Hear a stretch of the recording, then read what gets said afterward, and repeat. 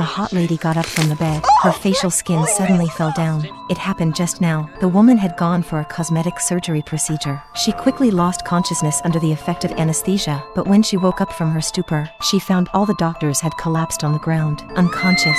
She called 911 immediately. To ensure safety, firefighters wore gas masks as they entered the hospital. The entire hospital was eerily quiet. Following the woman's cries, the firefighters soon located the operating table. Just as she was trying to sit up, her facial skin suddenly fell down, blocking her eyes. A paramedic helped her flip her skin back and promptly applied cold compresses. The firefighters realized the doctors had only passed out. The captain spotted a ruptured anesthesia pipeline within the wall and speculated it had caused the leakage of anesthesia gas. The woman didn't lose consciousness because she was breathing through an oxygen tube. As expected, they found a fainted construction worker who had been affected as well. He had fainted right on top of a circular saw. They had to carry him away along with the saw blade.